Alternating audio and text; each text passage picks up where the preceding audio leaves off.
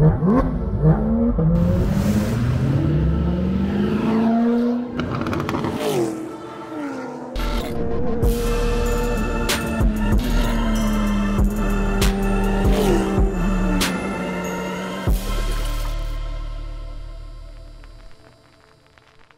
the sheer enjoyment you get in driving fast in roads that you're not supposed to drive fast on. It's just yourself and the car.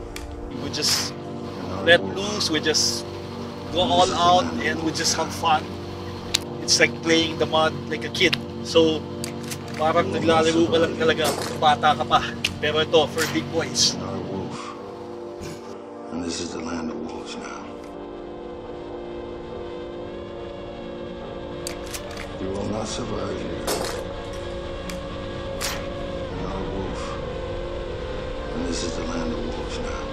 Working hard on my grind, yeah. Paper cash on my mind, yeah. Money, money, money, ain't nothing funny. Paper cash on my mind, yeah. Money, money, money, ain't nothing funny.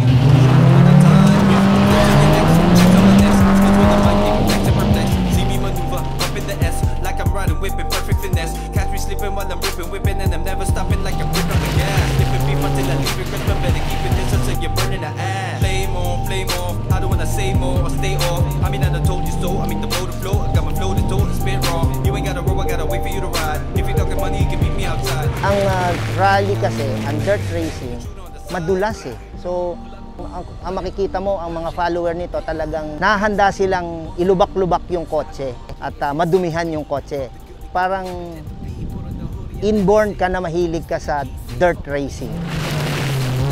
All I'm trying to do is give me some cheese. All I'm trying to do is give me some cheese. I've been but I can do it. Try to be clean, but I keep on the bed. All I'm trying to do is give me some beats. I bet your ass, I put it to sleep. But I can feel my name, Mr. Chico. Give me that eminence, I want more. Philippine excellence. Well, a long time ago, a group of friends started dirt racing in the horse race track of Santa Ana.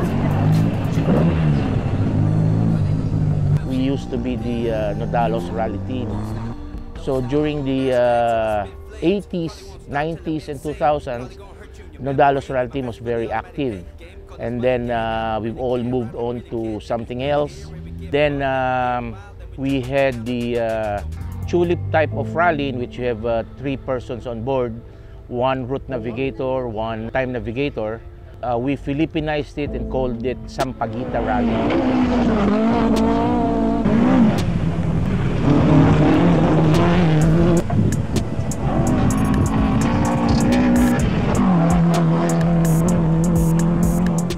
Meron ditong mga ilan lang na umabot pa nung 80s tsaka 90s. Ilan na lang, pero pag tiningnan mo, majority nito talagang bata na, bago na. This is also a fast-growing sport because like 6 years ago, they only had like 10 drivers competing. Now we have more than 50. And the good thing about it is most of the drivers have championships under their belt.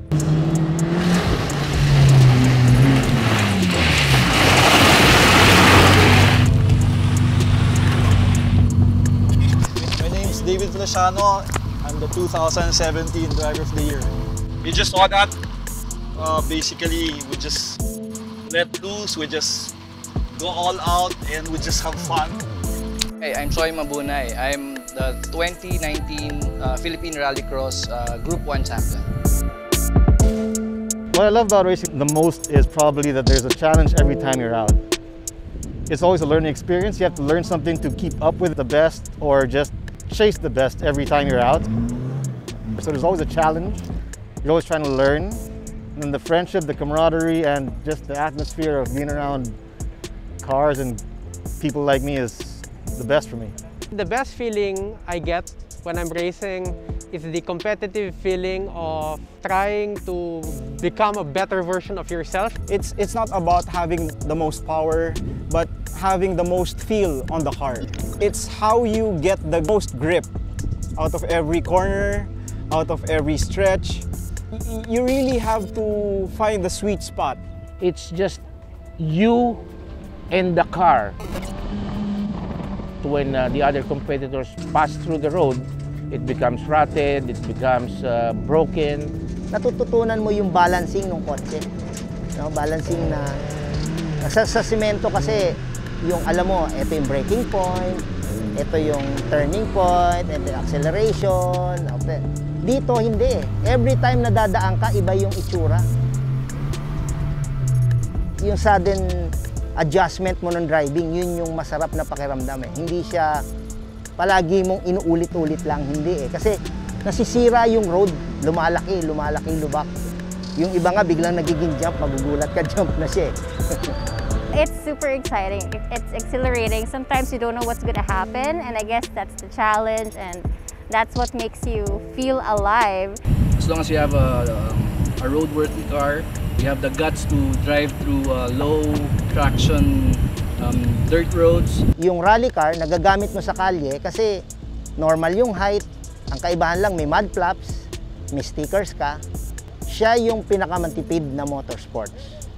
So, di importante kung yung kotse mo sobrang gagara o bulok, ganon. Ang mahalaga, masaya kayo ng mga tropa mo. Ang magpapasaya sa inyo yung mga samahan sa pagkakaroon ng kotse, yung mga kasama nyo sa sakit ng ulo, kasama nyo sa road trip. Tapos akala ko dati, pagka nagkakotse ako, dadami yung mga chicks.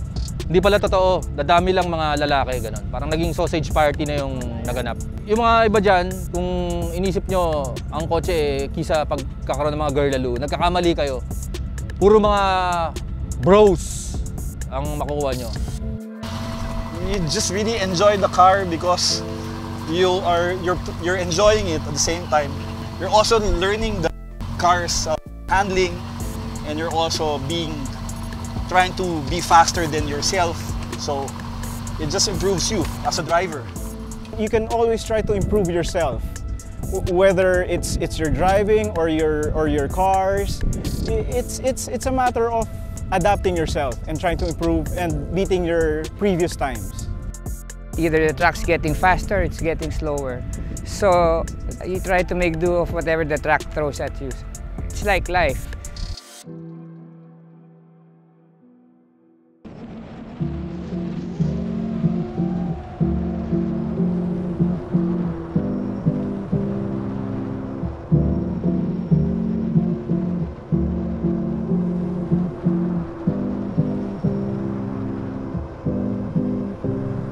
What captivates the enthusiasts to off-roading is because it's like pitting your machine and yourself against nature.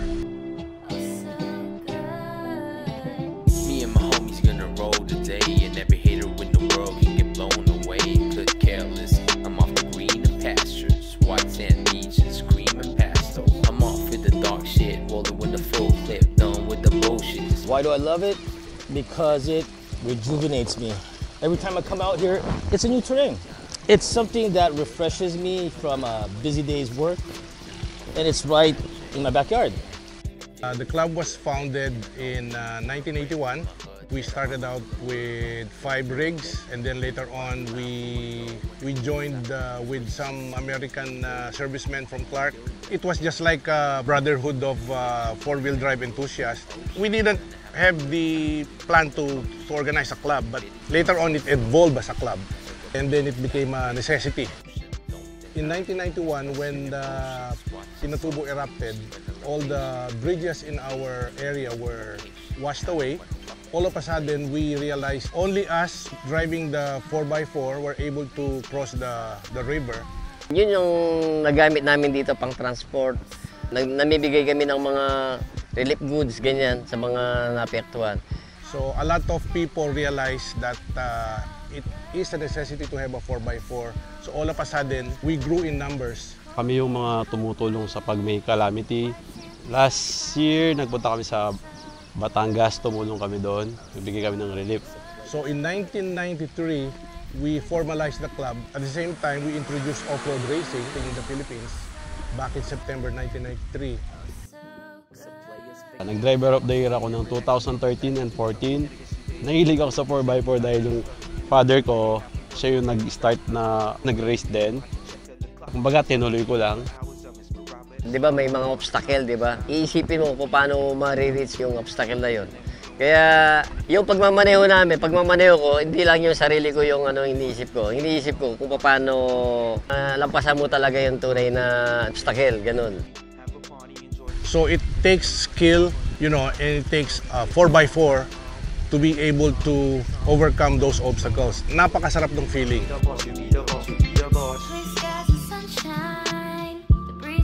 Now it turned into a lifestyle. As you can see, it's a way of bringing the whole family in the open, in the like the hillside, or in our case in the Pinatubo area. Ang ginagawa namin ng mga family namin, nag-overnight kami sa mga bundok. Saturday, alis kami na Saturday morning until Sunday.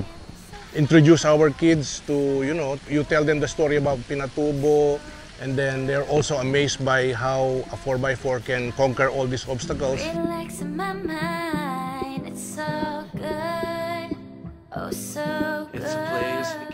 Nothing compares. I mean, aside from this trail that has a riverbed that comes from Pinatubo, we have other trails that can give you different excitements, different experiences, and if you want to get competitive, you can. If you want to just chillax and do your basic outback, your overland thing, you can do it. A big portion of it is also the equipment that you're bringing. It's not necessarily having the expensive equipment, it's just having the right equipment at the right time, or using that equipment a certain way. I also tinker with my rigs. Sometimes I even change the engines, or probably modify the engine, or probably do something about the suspension, and then try it out. Ganun lang yun. Kumbaga kami, ganun din nangyari sa amin. Nag-start kami doon sa rig na ginawa lang, tapos yung upgrade. Akin ng gastos. Don't get too caught up in trying to build your rig. Just do it. As long as you have your basic off-road vehicle, start from there. Get stuck. Play in the mud. Have fun. Don't think about people laughing at you. Don't think about people thinking, you know, you're not good enough. Just have fun. Try it. Then from there, you'll know what you need.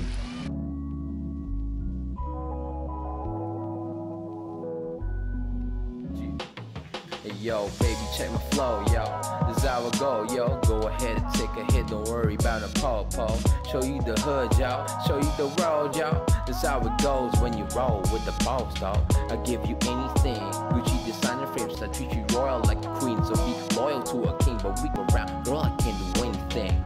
I'm a player for sure, and you can play with the dog. I'm living by the code ever since 94. I know the rules, and you gotta choose, baby. If it's me or Sneaky G, I got none to lose, baby. He my homie for real, ain't nothing come between us. We can love, we can lust, we can't play us both. I love you hoes, but my brother comes first. You can drop my gangster dick, it's a gift in the purse. So what's wrong? Got me all confused, it's me choosing him to lose in the calculation.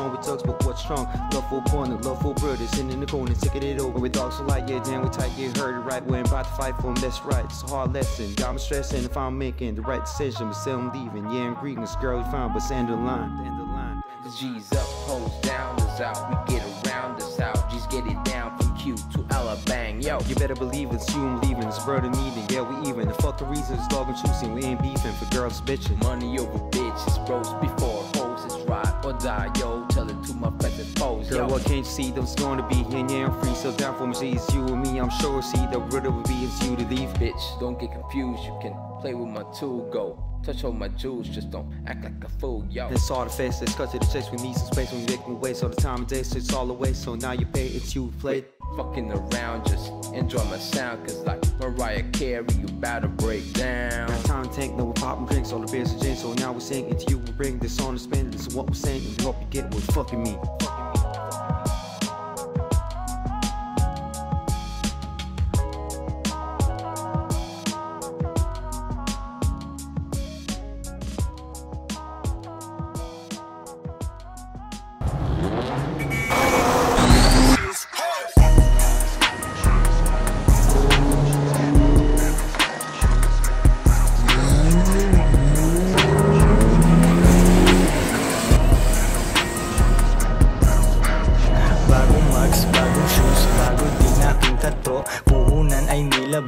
Sure ball nakikita to, matik yan, babalik, doble pa o mahigit. Kahit no hands, kahit ako pa ay pumikit. Tulog ko, mahimbing, gising ng